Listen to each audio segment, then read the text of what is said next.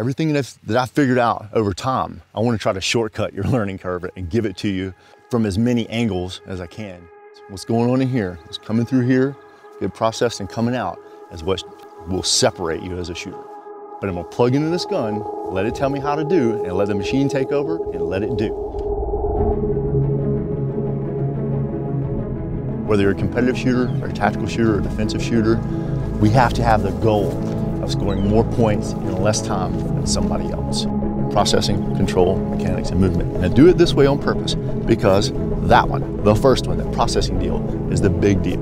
The control, mechanics, and movement, they're supporting elements, or they're supporting roles for the most important thing. I believe that controlling the rifle is important because if the gun's away from the target, we cannot shoot accurately.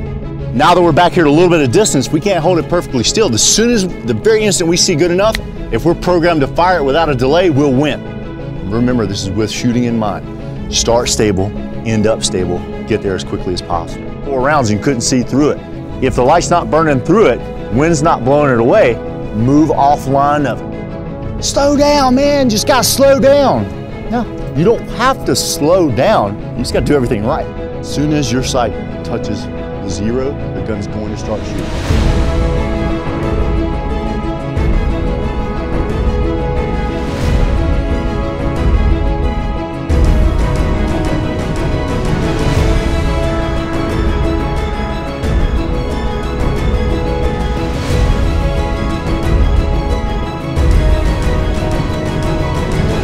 Enjoy yourselves.